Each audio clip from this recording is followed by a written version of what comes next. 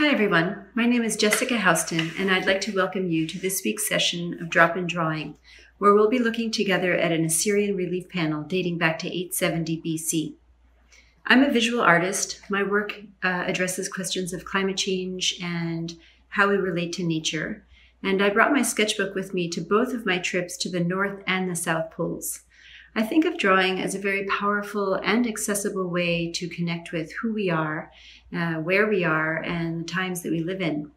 In this case, together, it's also a way to connect with something back in time. Today we'll be exploring contour drawing, and contour is really a way to look at the shape of an object, not only along its outside periphery, but also the inside contours of an object. We'll start with an exercise called line contour, which is really fun for experienced and new practitioners alike. It really joins the senses of sight and touch. After that, we'll explore different kinds of line qualities and mark making as we draw this Assyrian relief panel together. Before we get started with drawing, let's have a look at the object. I wanted to talk a little bit about this relief panel made of gypsum alabaster stone from the Northwest Palace at Nimrud, which is modern-day northern Iraq. I'm sharing some info about this object from the text on the Met's website if you want to research it further. This beige-colored panel is just shy of 8 by 6 feet tall and 4 inches thick. It depicts a winged, eagle-headed supernatural figure looking to the left. The figure has a muscular body and is wearing a tunic. In his left hand, he's holding a bucket, and in his right hand, he's holding a cone whose exact nature is unclear. The figure is richly dressed with jewelry, including a collar whose front bead appears to be pomegranate-shaped, a collar with pendant tassels, armlets, and bracelets, with large central rosette symbols associated with divinity and with the goddess Ishtar in particular. The figure carries 2 knives tucked into a belt with their handles visible at chest level. A relief is a work where 3-dimensional elements are raised from a flat surface. You could think of it as being somewhere between a drawing and a sculpture. This particular wall-mounted image was carved into stone. If we were to run our hands along its surface, we would be able to feel that parts of the image are protruding more than others. We can see this in the beak, the eyes, the left arm, and the muscles in the legs. We would also feel areas that have texture, like the wings on the back, the winged headdress, the hair, the bracelets, and the text running across and through the lower half of the image. The relief allows the interplay of light and shadow that emphasize the drawing, giving the work a variety of lines, some thicker and some thinner. In essence, light and shadow complete the image. For example, we can see the way the light hits the edge of the beak, the contour of the body on the left side, and within the feathered wings. This relief panel was originally painted, but today almost none of this pigment survives. The reliefs themselves retain incredible detail, including intricate, incised designs on many of the figures' clothing. Protective figures of this kind are likely to have held multiple meanings and mythological connections. They are supernatural, but do not represent any of the great gods. Rather, they are part of the vast, supernatural population that for ancient Mesopotamians animated every aspect of the world. They appear as either eagle-headed or human-headed and wear a horned crown to indicate divinity. It has been suggested that the figures in the palace reliefs represent wise sages from the distant past, which may indeed be one level of their symbolism. Figures such as these continued to be depicted in later Assyrian palaces, though less frequently. Only in the Northwest Palace do they form such a dominant feature of the relief program. Also unique to the Northwest Palace is the so-called standard inscription that ran across the middle of every relief, often cutting across the imagery. The inscription, carved in cuneiform script and written in the Assyrian dialect of the Akkadian language, lists the achievements of Ashurnasirpal II, the builder of the palace. The inscription is thought to have had a magical function, contributing to the divine protection of the king and the palace. I have before me a blank piece of paper, a pencil, an eraser, a pencil sharpener, and an image of the relief panel on my computer off screen, which you can access at the Met Museum website. I'm going to show you an example of our first exercise together, blind contour drawing. In some ways, this is a misnomer because we're really going to be looking at our image very carefully, but we will not look at our paper and will not lift our pencil up from the page. So I'll get started. You can't see my face, but I'm not looking at my paper. I'm just looking at the image. I'm starting with the beak. Let's see. Okay, I'm going to start with the beak, and I kind of imagine that my pencil is touching what my eye sees. I'm following the beak up and around and down, going around those kind of crazy kind of hair with lots of little details on the inside. And as you can see, I'm not lifting my pencil up. I'm moving in, up, around, back up to the eye, down to the mouth, the bottom of the beak, inside. I can change the pressure of my pencil. I can press darker or harder for a darker mark, and I can press lighter for a lighter mark. I feel that on my edges of my paper, but I'm not really worried about that. Now I'm going on to that kind of very elaborate wing. Okay, and I'm really kind of trying to just find the right movement of my pencil that is right along following what my eye is seeing. So I'm up at the crown, the sort of feathers. I see little lines on the inside there. And back around the hair, over to the elbow. If you guys are looking at this, I can't see my drawing because I'm not looking at it. But as you're looking at it, you might think, wow, that's a really crazy drawing. And if it looks really funny, that's good because then I know that I'm not cheating. This is little knives.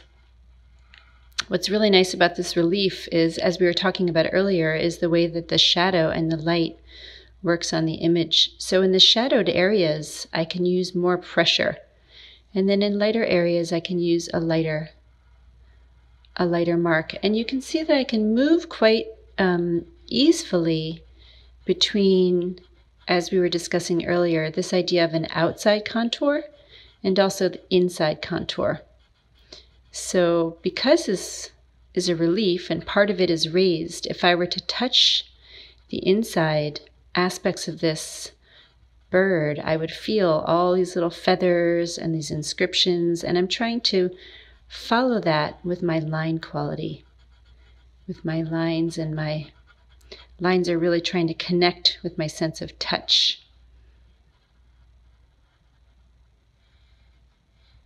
Here's the foot.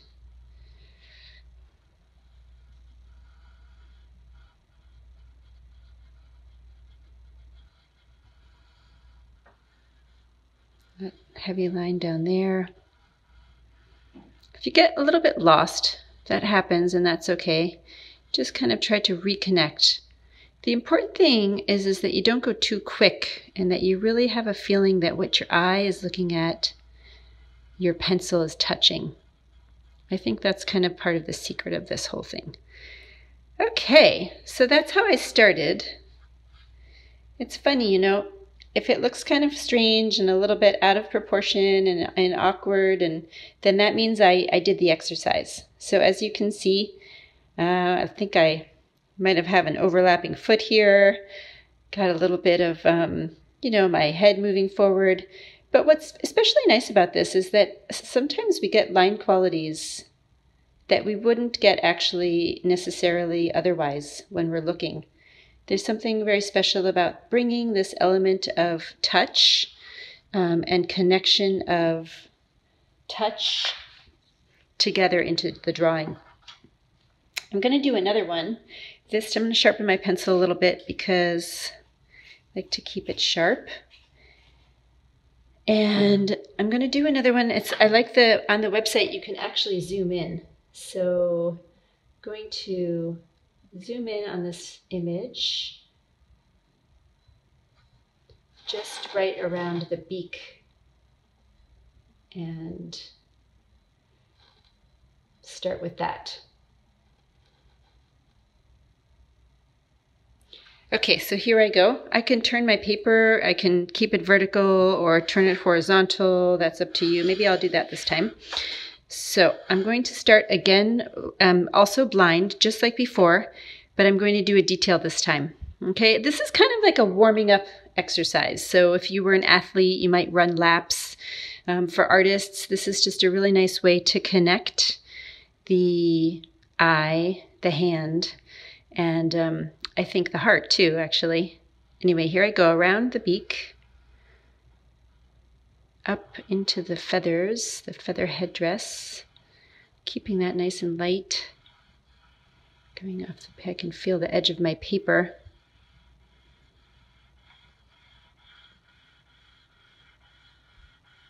Okay, now moving into the hair.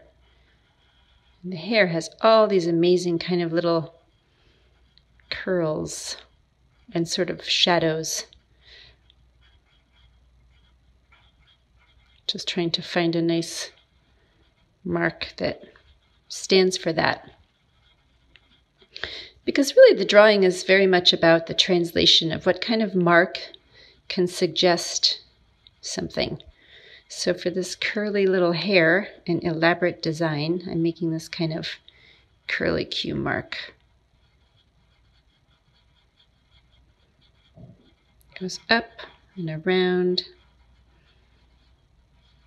Okay, find myself again at the beak. Now here is a very dark shadowed line following underneath the neck, and then these delicate little feathery thingies, little feathers following into the neck. So even with one area, you can really let yourself push harder and lift up, push harder and lift up to get a varied kind of line quality. See, now I want to go back up into the eye. I can just kind of gently let my pencil go around without lifting it up still. Get into this big shadowed area of the eye and this kind of interesting eyebrow. What I love about drawing is that it makes us see things that we might not see otherwise. Like I'd never noticed this little ear before. This kind of details that careful looking allows us. Okay, so there we go. There's blind contour drawing number 2. A little bit a little bit wild on my wiggly lines, and but nice again to see just the freedom that this exercise gives us. So if it looks too good, I'll know you're cheating. It's actually a really fun thing to do with other things too, not just, for example, really nice to work with this, but you can do it with just objects around your house, or even, people within your family, or even on Zoom. So you could try this exercise with other things too. Okay, so now what we're going to do is going to take another paper, and I'm going to, again, draw the image. I'm going to draw the full image this time. So let me zoom out. And what I'm going to do is I'm going to let myself look. So I'm very much still looking at the image though. Almost as much as I'm looking at the paper. So I'm going to start with my beak. Kind of gently move around. So I'm looking at my paper, but I'm still really, really looking at my image. And that's what's nice about the blind contour, is it gets us very, in a way, confident to trust that our hand can follow our eye. And bringing in that sense of touch. So here's my one shoulder, here's my other shoulder, My hair is up here, so I can make adjustments. I made the hair a little bit too long here. I'm not actually even going to worry about that right now. I can erase it if I want to, or I can just kind of come back to that. So the idea is that you can allow a fluidity into your approach that actually comes very much from doing that kind of exercise, where you feel your way across the whole image, the hand, the arm. The shoulder is quite big. I can adjust a little bit here. The hair,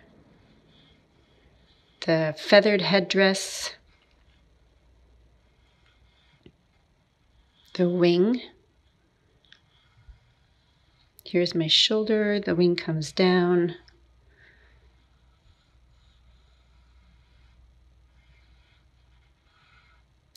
At the beginning of a drawing, I often like to start kind of light, just to sort of find my way through it. And I don't want to get too fussy and erasing and thinking, oh, it's not good. I just kind of want to start gently and kind of with a fluidity to feel where things are, kind of gently place things in their spots. So looking at the kind of elaborate tunic that he's wearing. And here's the little hand, the bucket.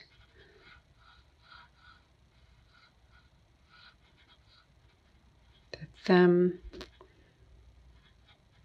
You'll notice that I'm not getting a lot of detail in immediately. I'm actually just starting off trying to get my main shapes and get them placed more or less accurately. Something that's also important is to kind of look at where is something compared to something else. We call that cross-referencing in a drawing. So looking at this calf and how if I were to draw a line straight up, it's hitting this forearm. And if I were to go straight up from there, it's hitting the center of the beak. So I'm pretty good with where things are in relationship to other things. I could always make a little adjustment. Say, for example, my foot might be a bit too far forward, or the front toe. That actually looks pretty good next to my little bucket. But I could always, erase this, move it, readjust it. And let's bring this back a little bit here. So at this beginning part of the drawing, really taking the time to gently put things in their place. This is an interesting little knee thing here. Okay, here's the tunic. And the back, I've made it a bit too long, so I'm just going to adjust that. And here's my other foot. Coming up to more or less my shoulder. The back of the tunic is here. And I've got my toes and my... So I've got my front toe, the foot comes up. Okay, 1. So it's here, 1, 2, 3, 4, 5. I like to count them to make sure they're all there. Okay, that's my heel, and here's my tunic. Okay, and this is coming in, the back of the body. The waist is just around that. It's kind of, it's funny, I always think it looks like a watch, but it's actually like that rosette bracelet that he's wearing here. Okay, this is the hand. Here's the back. Okay, so I'm pretty happy with that in terms of a general placement of things. Let me put the eye in here. Okay. Let me check a few other things. So for example, here's my bucket. The wing should be a bit below, kind of across around where the knee is. So that's pretty good. Okay, and I can give it a little more of this arch here. And it comes right up into the back. Okay, this is here. And I'm looking at this top wing that comes up. Okay. Okay. Let's erase this I don't know what that was.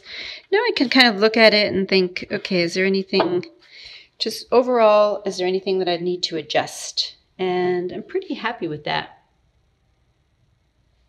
Thinking about, I'll hold it closer.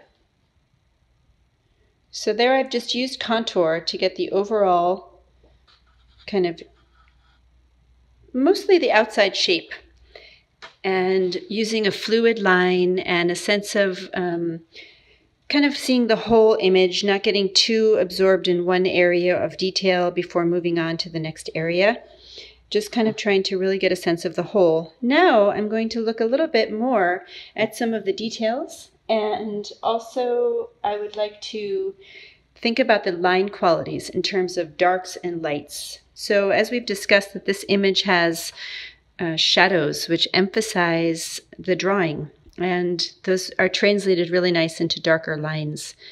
So one of the main ways I can get darker lines is just by pressure. So I see that right in here, clean this up a little bit, right in here at the back of the shoulder is a very dark line, and it kind of moves into the small of the back. And I like to be able to also just bring that fluidity that we were just discussing in terms of the overall actually into my line application. So that's nice to think about the speed of something, kind of like taking a deep breath and just jumping into a pool of water. Like you just say, okay, here I go. I'm going to just bring it in and bring it out. Get a nice fluid line. Here's the hand, little fingers, the thumb. Now the top is catching the light, so it's not quite as dark, and I'm not going to use as much pressure there. I'm going to just kind of leave it sort of the way it was, although some of these inside details are definitely catching the shadow in a really nice way, and I can emphasize that. This maybe should be brought in a little bit. There's some nice little patterning here. Here are those interesting little knives that we noticed earlier. Here's a nice dark shadow. Moving up into here.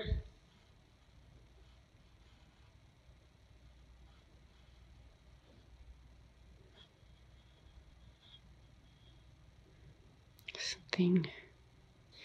Okay, I'm going to re-look at the hand a little bit.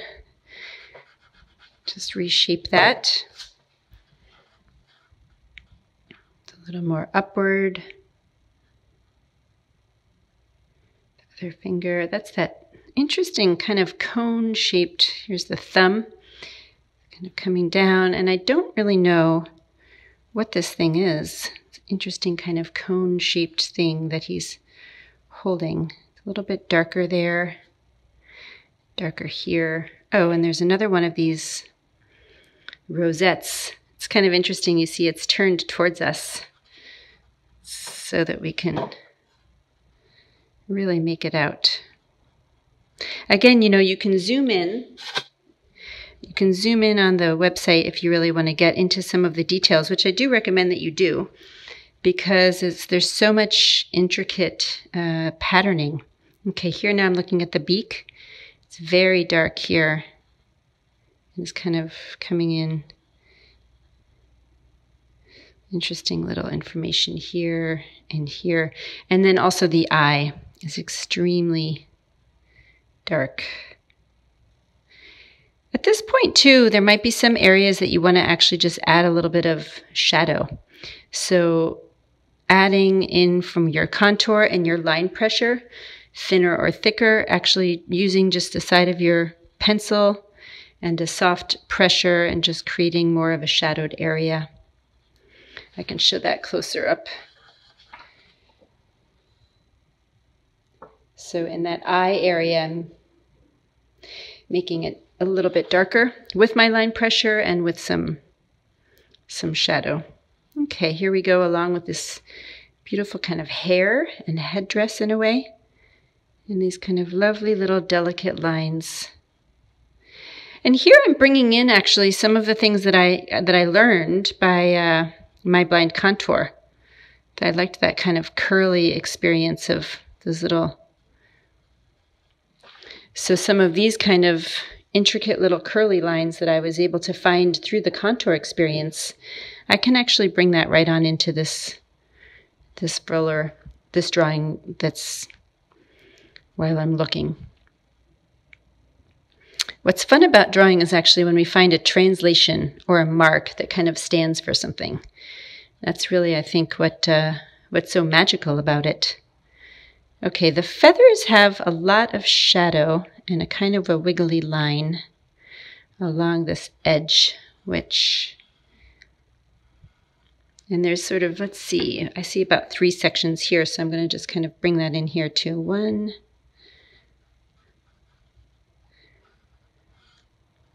and then this other one. And then down here at the bottom. And then here we go. Kind of bring in some of this patterning as well.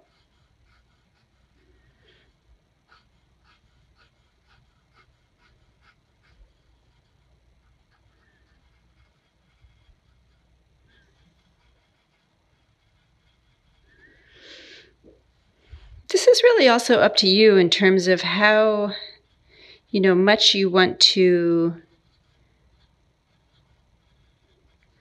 be faithful to what you're looking at, because you might also decide that this could be actually an inspiration for something that you would like to continue on your own, and you want to change some things, or you want to translate something in a different way.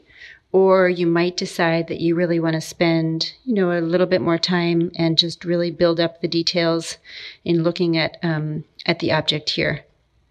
It's really fun either way, I find, to use things from the collection, from the museum, in terms of just looking at themselves and their beauty. And like we were talking about the mystery of them, this supernatural being, this idea of kind of traveling through time.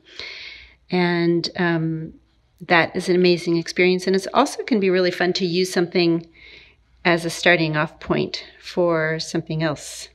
It might make you want to invent your own mythical creature, or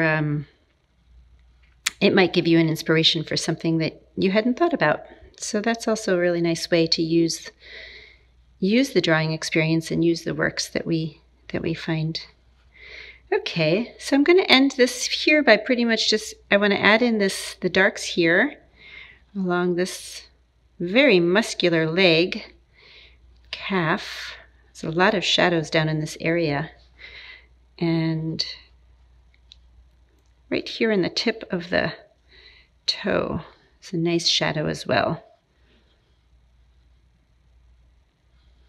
Drawing is so interesting. It's like the more you look, the more you see. And that's something I think really special about the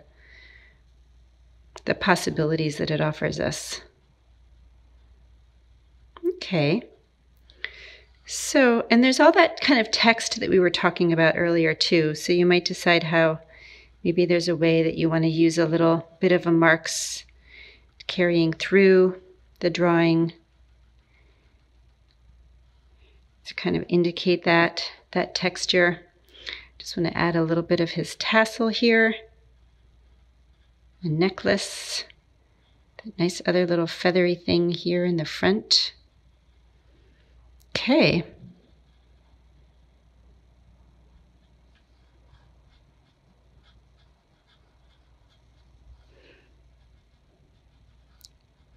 Finding some nice feathery marks. Okay. All right, so now I'm just looking at the overall image, and at this point, it's nice to kind of step back from it. You can hold it. Sometimes I like to take a work and hold it far out in front of my face at arm's length distance, and you step back and you can have a look and then ask yourself, how's that going? Should I add some more lights, some more darks? Is it, does the darks following through overall leading us throughout the image? Are there some other details that I forgot? What else can I add to my image to finalize it? I think that for today, I'm happy with that. I would really encourage you to actually spend time with this image. It's very intricate, and you could develop it further by continuing to add texture, or you could also draw everyday objects around your house in the same kind of way. So today, first, we looked only at the object without looking at our paper. We didn't lift up our pencil, and we connected the senses of touch and sight by imagining our pencil touching what our eyes were seeing with these blind contours. After that, we looked at our paper but maintained a very close relationship between looking at our object and our drawing. This practice of blind contour is a wonderful way to keep drawing an active part of your life. Sometimes, especially when I'm in the museum, I think about the people who made so many of the works of art that we see there. And for example, the people who carved these drawings into stone. No electricity, no phones, just a carving tool and a stone. So when we draw, we continue to move that line through time.